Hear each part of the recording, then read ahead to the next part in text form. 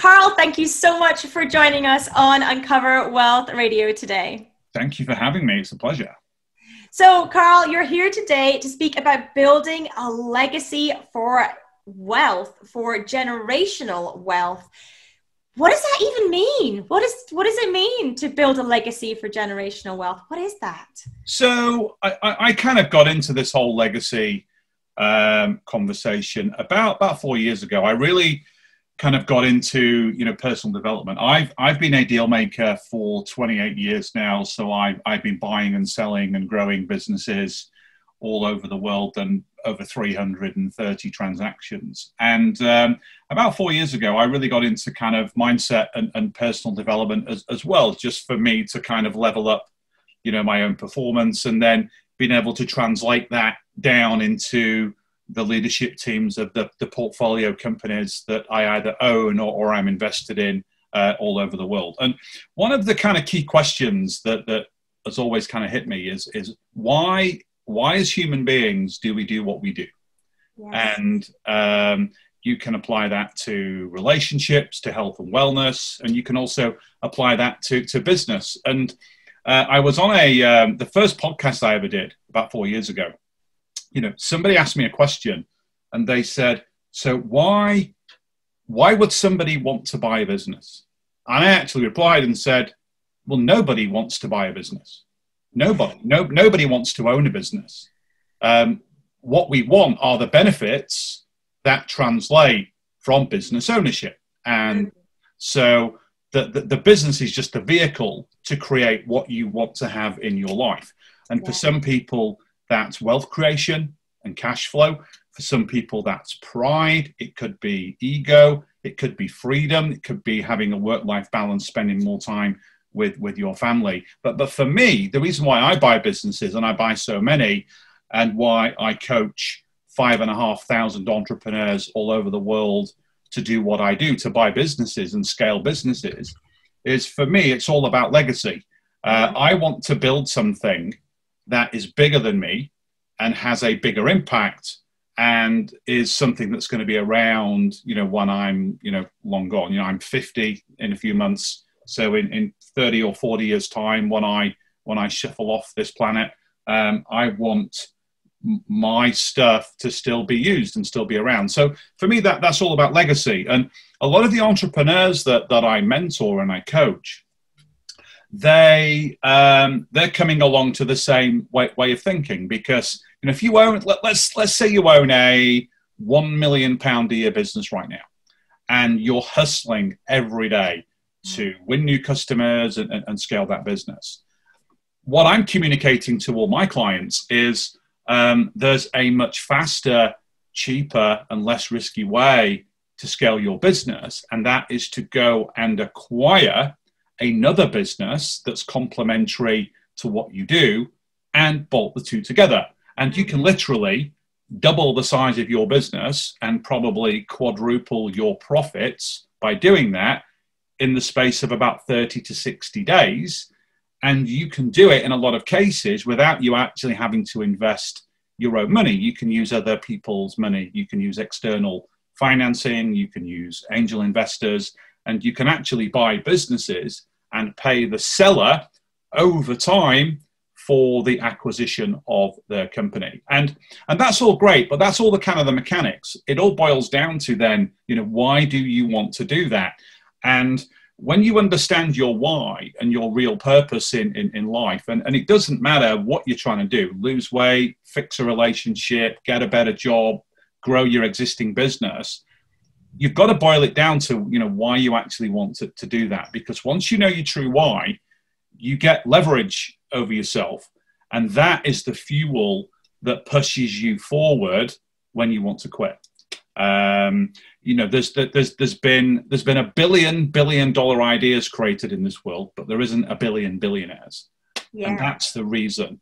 The people that fail, they don't have their purpose really dialed in. So for me, it's all about legacy. That's what drives me forward.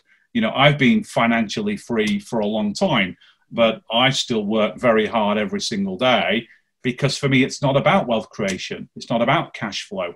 It's about the legacy that I want to build for myself and my family that's going to outlive me once I stop doing this. Nice. I love it, Carl.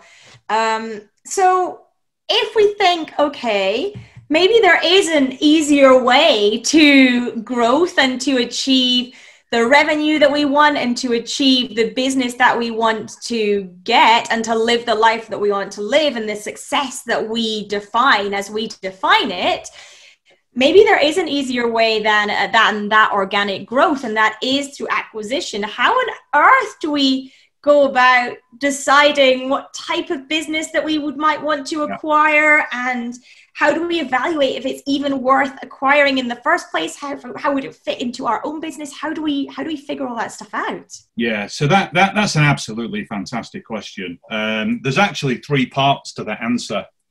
So the first part is you need to define, I think, at a strategic level, at a visionary level, what you want your business to become. So let's say you're at £1 million in turnover, which is still, a very big business. Did you know only 1% of all businesses ever get to £1 million in turnover? 1%. In the digital sphere, it's 1.2%. So if you own an online business, if you're a coach and you deliver and sell coaching online, then only 1.2% ever get to seven figures. In brick and mortar, it's about 1%.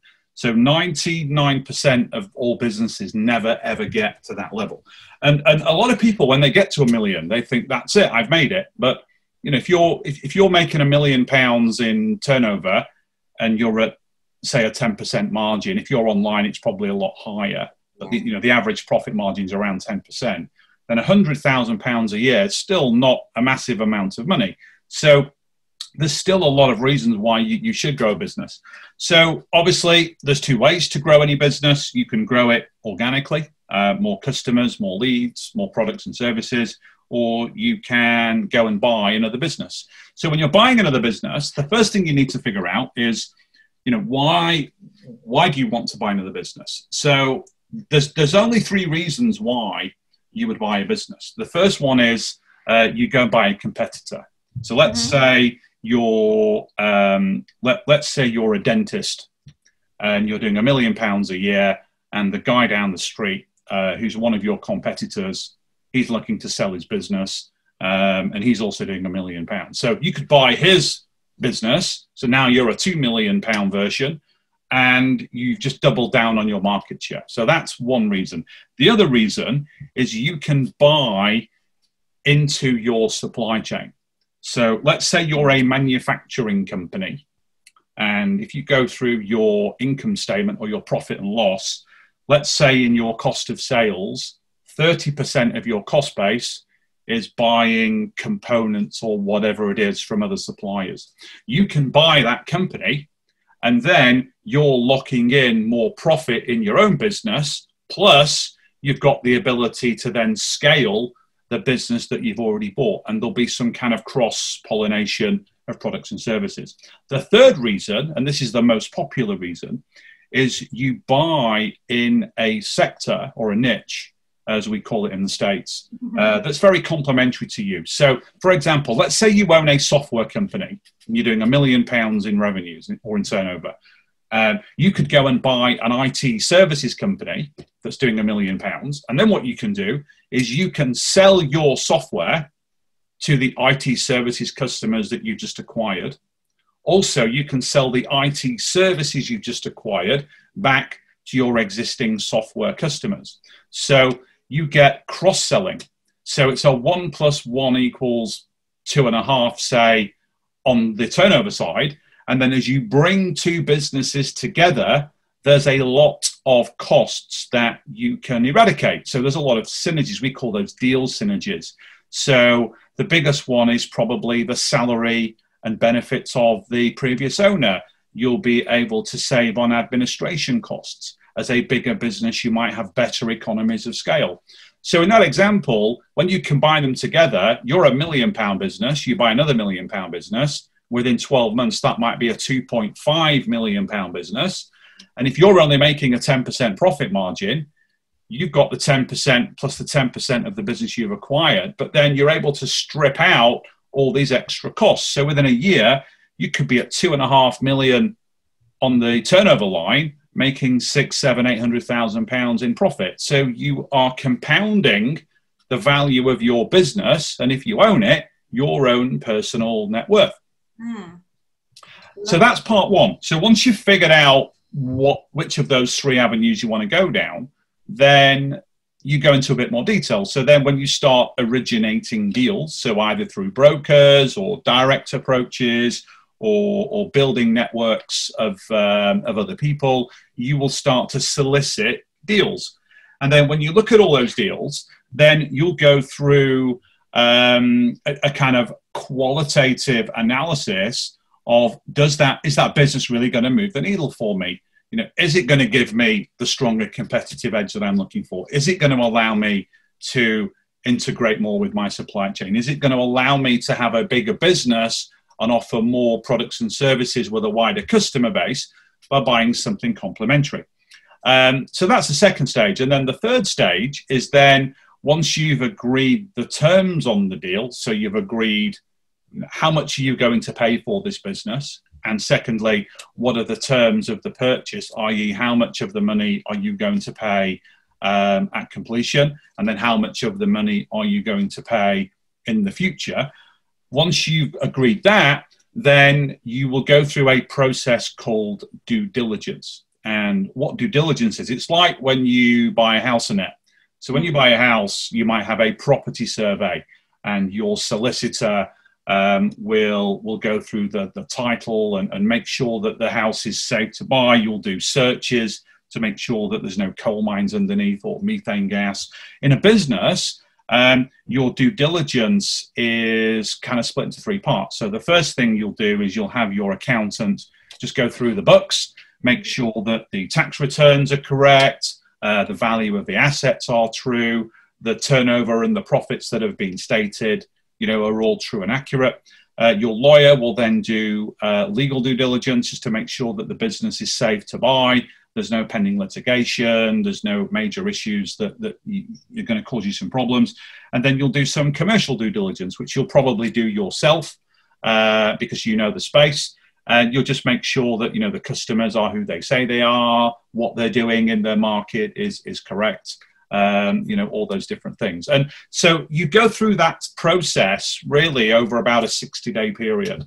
And the further you get into the deals, the more detail you get. And it's like deal making's like a sales funnel. So if you own a business today and you know, you sell to customers, you might have 100 customers in your funnel and you might get 15 to 20 to buy your product or service. It's the same when you're buying businesses. Not every single business is going to be the right fit for you for what you're looking to achieve, you know, in that strategic vision that you've got. So that's the process that you would go through. But it's a very similar thing to buying and selling houses. It's just a different kind of research method and a different way of verifying that what you're buying is safe. Nice. And so when it comes to buying a business, how important are the finances of the business you're purchasing? I know that you said there's these kind of bits that make it up in terms of the decisions, but is the finances, the current finances of the business, is that a big part of the decision-making process, or actually do some of these other things outweigh the current finances because perhaps the current owner is not so great at managing those? Yeah, so that's a really, really good question. If you were asking me about a large deal, so and back in my day when I was in investment banking, doing, you know, £1 billion deals and above, it's really all about the numbers. Yeah. But when you're doing small deals, so I specialize now in the kind of £500,000 to £10 million turnover range. And when you're looking at those deals, it's more about the seller psychology than it is about the numbers. The numbers are important because, number one, you want to buy a business that's profitable. Yeah. I don't really advocate people buying businesses out of bankruptcy or buying businesses that are truly distressed, because then, you know, you've got a really tough job, trying to turn that business around. I would rather advocate for you buying a profitable business that's very quickly going to move the needle in the business that you already have. Because if a business is profitable and it's got a very healthy balance sheet, then you can finance the transaction. So let's say you find a business, let's say it's £1 million in turnover and it's making £100,000 in profit. On average, that business is going to be worth about a 3 times multiple. So that business is worth £300,000. You don't have to rock up to that deal with a £300,000 check. You can if you want to, but what you can do is something called a leveraged buyout, where you might have to put, say, 10% of the purchase price down, say £30,000, but then you can finance the rest of the transaction. You might finance some of it through debt financing. So your bank or a specialist financier would step in and give you some of the money. And then in virtually every single deal that I've ever done, I've never paid the seller all of the money at completion. I've always held some of that money back. In some cases, 100% of the money. I just bought the business and paid for it over time. So that's why the numbers are important. But to put as much of the deal as you can into those future deferred payments, what you've then got to do is really understand the seller psychology. And what I mean by that is, what is the true motivation for the seller to want to retire or exit? It could be retirement. It could be that they're completely burnt out. They could be sick. They could be sadly dying in some cases. And not just them, it could be a significant family member. They might just be bored or frustrated or just run out of ideas. What we're seeing right now is a lot of sellers coming to market wanting to sell their businesses because of coronavirus. And yet their businesses are thriving. The businesses are still doing really, really well. Obviously, hotels, bars, restaurants, airlines, they've all really suffered. But a lot of the traditional manufacturing companies, online businesses, transportation, construction, engineering companies, they haven't really skipped a beat through these last 6 months. But the owners, and this is something that has really kind of been important over the last, I would say, 10 years, is business owners, they get to a stage where they get consumed with fear, uncertainty, and doubt. We call it FUD in online marketing. And when they get to that stage, irrespective of the fundamentals of their business, they just psychologically need to leave for all of the reasons or any of the reasons that I mentioned before. And when you get to that stage, when you've got a highly motivated seller that really wants to leave their business and quickly, then that allows you as a buyer to, pretty much dictate your own terms. And, you might offer the seller the price they want. So let's say they want £300,000 for their business. That's fine. We'll pay you £300,000, but I might offer to pay you that over 5 years. I might pay you, £60,000 a year or £5,000 a month. And I'll buy your business. And if I don't pay you, you get the business back as part of the legal agreement. And you'd be really surprised, Annette, how many sellers will take that. Because a lot of sellers, the only reason they've stayed in their business is they still need to make the £5,000 a month that the business pays them to live their life. They haven't got that nest egg to go off and do something different. So, but they hate going into their business. They don't want to be there anymore. So for you to take their business on and say, look, I'll deal with all this stuff. I will integrate it into the business I've already got. I will pay you whatever you were taking out of that business, and I'll pay you over 5 years. Bearing in mind, when you sell a business, as long as you sell the shares in the business and you've owned them for more than a year, it's a lot more tax beneficial to get the money that way than by paying yourself a salary or a dividend. Up to £1 million now in selling your business, you only pay 10% capital gains tax. It used to be up to 10 million, but the Chancellor changed that back in March, just before the lockdown. So which I think was a crazy thing for him to do. But still, you know, most deals that are done are at or below the £1 million mark. So it means that sellers are still being able to sell their business and paying very little tax from doing that. So that gives them a lot of motivation, you know, to want to do this. So just to recap on the question, I know I've spoke for a bit, but it was a stunning question that needed a lot of detail. It is about the numbers, but it's more importantly about the psychology. Interesting. And so tell me, if we think, okay, this is going to be a great method to grow our business, how frequently should we think about purchasing a business? Is this something you can do annually, or is it something you might want to be doing every 5 years? What do you recommend to people in terms of how often they should be implementing this? As quickly as your hunger and your mindset dictates. Nice. There's no reason why you can't be doing this constantly. There's no reason why you can't be doing deals like this once a quarter. You know, I'll tell you a story. When I started coaching people how to do this, which was about 5 years ago, one of the first 5 students that enrolled into my coaching program, he was an optician that worked in somebody else's optical business.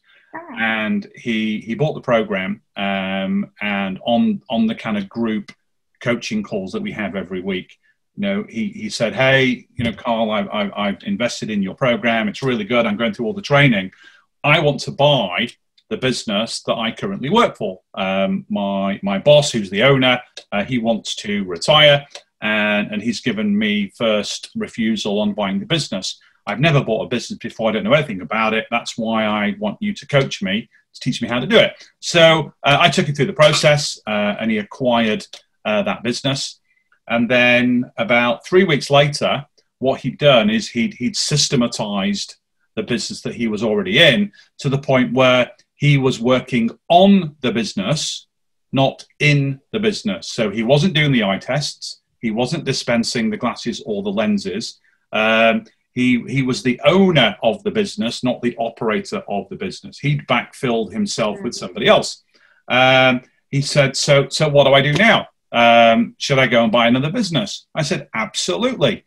There's about 4,000 independent optician businesses in the UK. The other 4,000 are owned by the big chains, Specsavers and Boots and all those companies.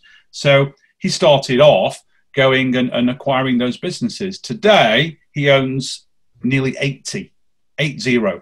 Wow. He's built a phenomenally massive group of independent opticians.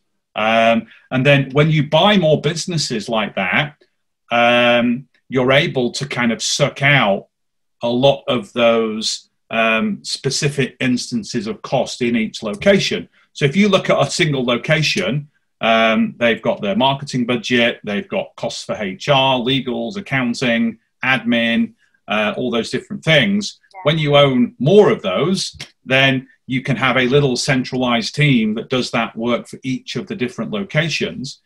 And then, you know, if you're buying frames and you own one practice, you might pay £60 for a pair of frames. If you've got 80, you're paying like £4 for a pair of frames. So your economies of scale go up exponentially. So that buy and build strategy has allowed him to go from a single entity to owning a massive, you know, I'm guessing £100 million company now that's worth probably £100 million. So, and he's done all that through doing acquisitions. So you can do this as often, you know, as you want. One of the keys to doing this is as the CEO of your company, you need to move to working on your business, not in your business. If you're in your business every day and your business relies on you every day to do what it does, then it's very difficult to be buying lots of businesses, because you'll be spending all of your time in your business and not on your business. Once you free yourself, you can't step out and be strategic when you're stuck. That's right. That's right. When you step out of your business, then really you have 5 jobs to do in that business. You have a visionary and strategic role, and then you should be doing mergers, acquisitions, exits, and joint ventures. Nice. Leave the running of the business to somebody else. And that could be a partner that you can give a little bit of equity to incentivize them. Or it could be somebody that you make them your general manager or your managing director, and you make them a profit interest partner. You give them a share of the profits, yet you still own all of the equity in the business.